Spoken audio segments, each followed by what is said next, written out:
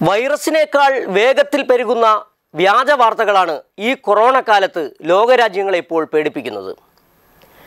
സമൂഹ മാധ്യമങ്ങൾ കൊറോണയെക്കുറിച്ച് അവബോധം സൃഷ്ടിക്കുന്നതിനേക്കാൾ കൂടുതൽ കുഴപ്പങ്ങളാണ് ഇപ്പോൾ സൃഷ്ടിച്ചുകൊണ്ടിരിക്കുന്നത്. സമൂഹ മാധ്യമങ്ങളിൽ പെരുകുന്ന വ്യാജ വാർത്തകൾ മൂലം നിരവധി പേരാണ് തെറ്റായ കാര്യങ്ങൾ ഇപ്പോഴും ചെയ്തുകൊണ്ടിരിക്കുന്നത്. അതിന് മുന്നറിയിപ്പുമായി ലോകാരോഗ്യ സംഘടന തന്നെ ഇപ്പോൾ രംഗത്തെത്തിയിരിക്കുകയാണ്.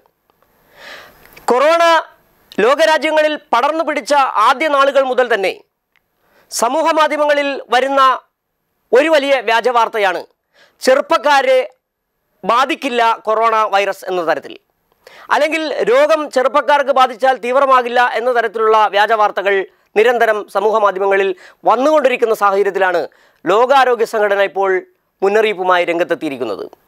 കണക്കുകൾ നിരത്തിയാണ് ലോകാരോഗ്യ സംഘടനയുടെ തലവൻ ഈ വാർത്തയുടെ അടിസ്ഥാനത്തെക്കുറിച്ച് നമ്മളെ ബോധ്യപ്പെടുത്തുന്നത്. നിലവിൽ രോഗം വ്യാപകമായി പടർന്നു പിടിച്ച ഇറ്റലിയിലും സ്പെയിനിലും ജർമ്മനിയിലും അടക്കം രോഗബാധിതരായിൽ ഭൂരിപക്ഷവും 60 വയസ്സിന് താഴെ ഉള്ളവരാണ് എന്ന കാര്യമാണ് ലോകാരോഗ്യ സംഘടന പുറത്തുവിട്ടിരിക്കുന്നത്. അതുകൊണ്ട് തന്നെയാണ് പറഞ്ഞത്, കൊറോണ വൈറസ് പടരുന്നതിനേക്കാൾ വളരെ വേഗത്തിൽ വ്യാപിക്കുന്ന ഈ വ്യാജ വാർത്തകളുടെ പ്രചരണത്തെ തടയാൻ സർക്കാരുകൾ അടിയന്തര ഇടപെടലുകൾ നടത്തണം എന്നുള്ളതാണ്. സംസ്ഥാന സർക്കാർ ബ്രേക്ക് ദ ചെയിൻ ക്യാമ്പയിൻ നടത്തുന്നത് പോലെ തന്നെ നെറ്റിൽ ബ്രേക്ക് ദ നെറ്റ് ക്യാമ്പയിൻ നടത്തേണ്ട സാഹചര്യവും ഉരുത്തിരിഞ്ഞ് വന്നിരിക്കുന്നു എന്ന് തന്നെ പറയേണ്ടി വരുന്നു. കാരണം ഈ കൊറോണയുമായി ബന്ധപ്പെട്ട് നിരവധി വാർത്തകൾ, അതിൻ്റെ ശാസ്ത്രീയമായ പിൻബലമില്ലാത്ത നിരവധി വാർത്തകളിൽ വിശ്വസിച്ച് ഇപ്പോഴും സോഷ്യൽ ഡിസ്റ്റൻസിങ് പാലിക്കാതെ സാമൂഹ്യ ഇടപെടലുകൾ നടത്തുന്ന നിരവധി പേർ നമുക്കിടയിൽ തന്നെയുണ്ട്. കഴിഞ്ഞ ദിവസം തന്നെ മുഖ്യമന്ത്രി നടത്തിയ വാർത്താ സമ്മേളനത്തിൽ കാസർഗോഡ് ജില്ലയുടെ സ്ഥിതി ഗുരുതരമായതിനെക്കുറിച്ച് പറഞ്ഞപ്പോൾ വ്യക്തമാക്കിയ ഒരു കാര്യം, കാസർഗോട്ട് നിരവധി പേർക്ക് രോഗം പടരാൻ ഇടയാക്കിയത് ഒറ്റയാളിൽ നിന്നാണ് എന്നുള്ള കാര്യമാണ്. വളരെ ഗുരുതരവും ഗൗരവതരവുമാണ് ആ വിഷയം. ഈ കൊറോണ വൈറസ് പടരുന്നത് എങ്ങനെ എന്നുള്ളതിനെ സംബന്ധിച്ച് ധാരണയില്ലായ്മ മൂലമായിരിക്കാം അയാൾ നിരവധി സ്ഥലങ്ങളിൽ പോവുകയും കോഴിക്കോട് നിന്ന് കാസർഗോഡേക്ക് ട്രെയിൻ മാർഗവും നിരവധി പൊതുചടങ്ങുകളിലും അതോടൊപ്പം തന്നെ ആരാധനാലയങ്ങളിലും അടക്കം പങ്കെടുക്കുന്ന സാഹചര്യമുണ്ടായത്. ഇതെല്ലാം പരിഗണിക്കുമ്പോൾ സമൂഹ മാധ്യമങ്ങളെ കണ്ണടച്ച് വിശ്വസിക്കാതിരിക്കുക എന്ന് തന്നെയാണ് പറയേണ്ടി വരുന്നത്. കാരണം ഈ സമൂഹ മാധ്യമങ്ങളിൽ കൂടുതലും ഷെയർ ചെയ്യപ്പെട്ടു വരുന്ന വിവരങ്ങളാണുള്ളത്.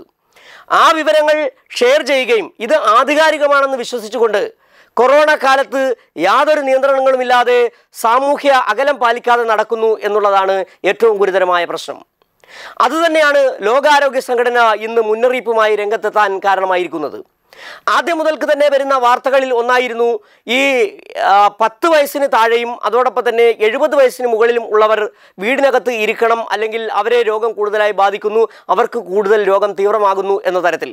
അപ്പോൾ കരുതുന്നത് ഒരു കാര്യമുണ്ട്, 10 വയസ്സിന് ശേഷവും 60 വയസ്സിന് മുകളിലുള്ളവർക്കും 60 വയസ്സിന് താഴെ ഉള്ളവർക്കും രോഗം പടരുകയില്ല, രോഗം തീവ്രമാകുകയില്ല എന്നൊരു സന്ദേശം കൂടി അത്തരം വാർത്തകളിൽ നിന്ന് ലഭിക്കാനിടയുണ്ടായിരുന്നു.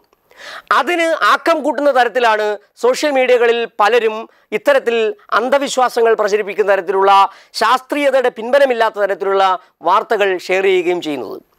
ഇതിന് കർശനമായൊരു നിയന്ത്രണം സർക്കാരുകൾ ഏർപ്പെടുത്തേണ്ടതുണ്ട് എന്ന് തന്നെയാണ് ഈ സാഹചര്യത്തിൽ പറയേണ്ടി വരുന്നത്.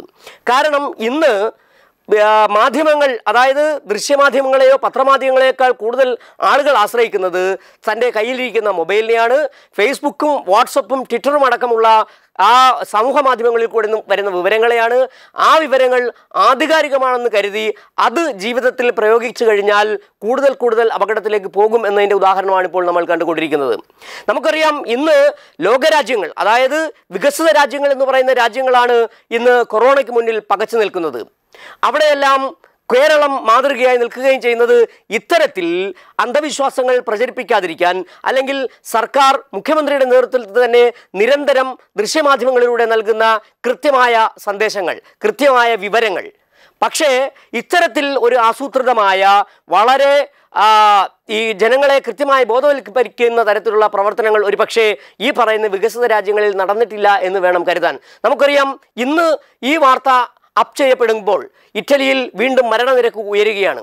ഒരുപക്ഷെ ചൈനയേക്കാൾ കൂടുതൽ പേർ രോഗബാധിതരാകുകയും കൂടുതൽ മരണങ്ങൾ ഉണ്ടാകുകയും ചെയ്തത് ഇറ്റലിയിൽ തന്നെയാണ്. അങ്ങനെ ഇറ്റലി അടക്കമുള്ള നിരവധി രാജ്യങ്ങൾ, വികസിത രാജ്യങ്ങൾ പകച്ചു നിൽക്കുമ്പോഴാണ് കേരളം അതിനെല്ലാം ഒരു മറുപടിയായി മാറി നിൽക്കുന്നത്. ഈ രോഗവ്യാപനം തുടങ്ങിയ അന്ന് മുതൽ തന്നെ കൃത്യമായ ഇടപെടലാണ് സർക്കാരിൻ്റെ ഭാഗത്തു നിന്നുണ്ടായിരിക്കുന്നത്. സോഷ്യൽ മീഡിയകളിലൂടെ അടക്കം വരുന്ന വാർത്തകൾ വിശ്വസിക്കരുത് എന്നും ഗവൺമെൻറ് അല്ലെങ്കിൽ സർക്കാർ തരുന്ന നിർദ്ദേശങ്ങൾക്കനുസരിച്ച് നിയന്ത്രണങ്ങൾ പാലിക്കണം എന്നാണ് അന്ന് മുതൽ തന്നെ ഓരോ ദിവസവും മുഖ്യമന്ത്രി എല്ലാ ദിവസവും വാർത്താ സമ്മേളനം നടത്തി ജനങ്ങളെ ബോധ്യപ്പെടുത്തിക്കൊണ്ടിരിക്കുന്നത്. അപ്പോൾ കൃത്യമായ ബോധവൽക്കരണം ഒരു വലിയ ഘടകമാണ്. ഇപ്പോൾ കൊറോണ വൈറസ് വളരെ വേഗം വ്യാപിച്ചുകൊണ്ടിരിക്കുന്നു എന്നുള്ള കാര്യം ഏവർക്കും അറിയാവുന്നതാണ്. അതുകൊണ്ട് തന്നെയാണ് സർക്കാർ ഓഫീസുകളുടെ പ്രവർത്തന സമയം നിജപ്പെടുത്തിയും സംസ്ഥാനത്തെ എല്ലാ സ്ഥാപനങ്ങളിലും ബ്രേക്ക് ദ ചെയിൻ ക്യാമ്പയിൻ്റെ ഭാഗമായി സാനിറ്റൈസറുകളും ഹാൻഡ് വാഷ് അടക്കമുള്ള കാര്യങ്ങൾ നടത്തിക്കൊണ്ടിരിക്കുന്നത്. ഇതിൽ കൃത്യമായ ഒരു അവബോധം ഉണ്ടാക്കിയെടുക്കാൻ സർക്കാരിൻ്റെ കൃത്യമായതും കേരളത്തിലെ സർക്കാരിൻ്റെ കൃത്യമായൊരു ഇടപെടലുണ്ടായി. അതുകൊണ്ട് തന്നെയാണ് കേരളത്തിൽ ഈ വ്യാപനത്തിൻ്റെ തോത് ഇപ്പോഴും കുറഞ്ഞിരിക്കുന്നത്. പക്ഷേ രാജ്യത്ത് മറ്റ് സാഹചര്യങ്ങൾ, മറ്റ് സംസ്ഥാനങ്ങളിൽ അവസ്ഥ ഇതല്ല. പലയിടത്തും വാർത്തകൾ പോലും പുറത്തു വരുന്നില്ല. സോഷ്യൽ മീഡിയകളിൽ കൂടെ വരുന്ന തെറ്റായ കാര്യങ്ങൾ വിശ്വസിച്ചുകൊണ്ട് നിയന്ത്രണങ്ങളില്ലാതെ, സാമൂഹ്യ അകലം പാലിക്കാതെ പൊതുജനങ്ങൾ അല്ലെങ്കിൽ വ്യക്തികൾ ആൾക്കൂട്ടങ്ങളോട് ഇടപഴകുമ്പോൾ രോഗത്തിൻ്റെ വ്യാപനത്തിൻ്റെ തോത് കൂടുകയാണ്. അതുകൊണ്ട് സമൂഹ മാധ്യമങ്ങളെ കൂടി നിയന്ത്രിക്കേണ്ട ഒരു സാഹചര്യം. എങ്ങനെ നിയന്ത്രിക്കണം? ഇത്തരത്തിലെ വ്യാജ വാർത്തകൾ കൊടുക്കുന്നവരെ കൃത്യമായി ബാൻ ചെയ്യുന്നതടക്കമുള്ള കാര്യങ്ങൾ ഏർപ്പെടുത്താൻ സമൂഹ മാധ്യമങ്ങളുടെ തലവന്മാരുമായി ഒരു ചർച്ച കൂടി നടത്തുന്നത് നന്നായിരിക്കുമെന്നാണ് ഈ സാഹചര്യത്തിൽ ഒരുപക്ഷെ വിദഗ്ധർ അഭിപ്രായപ്പെടുന്നത്.